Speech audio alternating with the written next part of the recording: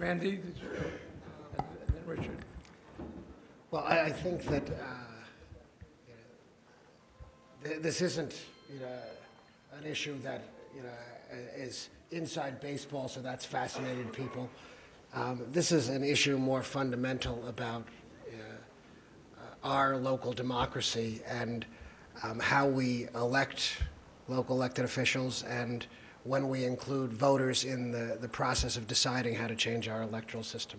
The reality is that while there may have been occasions like major budget shortfall, so they pass a measure quickly to address a major budget shortfall which included a tax increase, there has never been such a fundamental charter change that so fundamentally alters our electoral process as this one passed in 2 weeks by the City Council.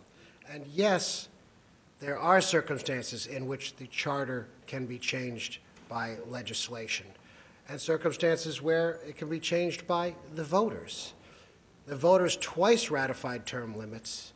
In all good conscience, this is an issue that, having been put to the voters twice and the voters having had their say, responsible public officials, with all due respect, should be giving the voters their say again, and there's plenty of time to do that. I have to say, the notion that proposed here that it is somehow less democratic to leave it to the 51 council members, the vast majority of whom are term limited out of office if this doesn't change, that they have to do this in 2 weeks, should be as offensive to all of you as it is to me as a proposition. Let's be honest about it. The reason why the mayor and the council don't want to put the question to the voters is because the voters twice ratified term limits. The mayor polled it, the council has polled it, and they know that term limits are enormously popular. That doesn't mean, for all the reasons that have been expressed, that the voters might not have a different view when it's put to them this time. But what we have, unfortunately, here, and this is why people of good conscience are so outraged by what's going on here, what we have here is that our own elected officials don't trust the voters to decide.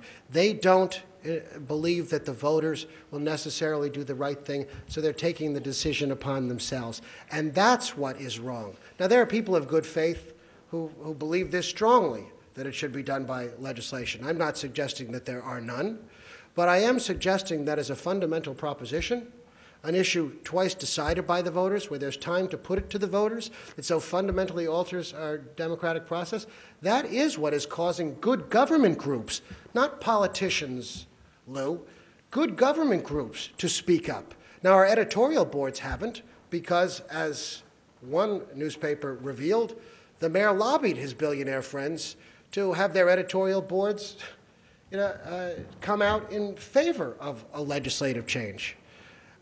But the reality is that good government groups, and many of us who have no agenda, I'm not in politics, I never will be in politics, but it's why so many of us who care about New York City, who come out of New York City government, who care about the future of this city, believe that this is such a fundamentally important issue that it be decided by the voters. It's not even that we necessarily have a strong view about whether term limits are a good or a bad thing, or about whether they should be changed under these unique circumstances. It's about our respect for democracy and the right of the voters to make this decision. And that's why we care so passionately about it. Our city will be cheapened and worsened by this act of legislation.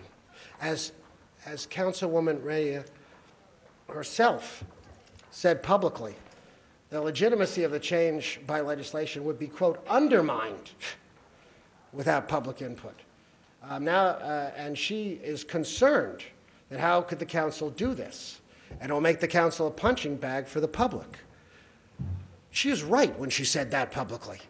And the reality is that our elected officials should have more respect for the people who voted them into office. And as everybody up here knows, incumbency is a huge electoral advantage, as the professor can confirm for us, because I've looked at these statistics. You can count on one hand over the last 20 years the number of incumbent city council members who, when they stood for re-election, weren't re-elected, and not use all the fingers on that hand.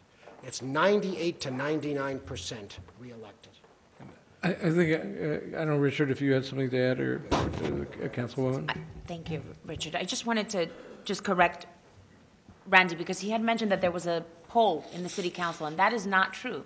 The poll was, and to my knowledge, and this was hearsay amongst us, the speaker had an independent poll that was conducted. I'm sorry, it was the speaker. I stand corrected. I meant that the leadership of the city council had also done a poll, as the mayor had done a poll. And having said that, you know, I just want to point out that this particular issue on term limits, you can also agree that it's a class issue. This is why it's such a sexy topic to speak about. You know, the numbers as we had regurgitated them, you know, you're talking about a few deciding on term limits, and the economics behind supporting the act of term limits, and whether or not there should be an extension, being supported and given permission by editorial boards, being given permission by the billionaires, being given permission, and then everybody else comes second to that. You know, I find that just as insulting and undemocratic as to whether or not there should be an extension. What Randy didn't continue to read off of that statement, as he had quoted me, is that the deadline had been exhausted purposely. And now we have to make a decision as the people had elected us, because that is what is being proposed right now. And I favor a legislative action, not because I'm choosing to vote for myself. The people vote for the elected office candidate, but because that is what the city charter allows us by law. By law. I'm not trying to circumvent anything, but I can assure you that the people will have their say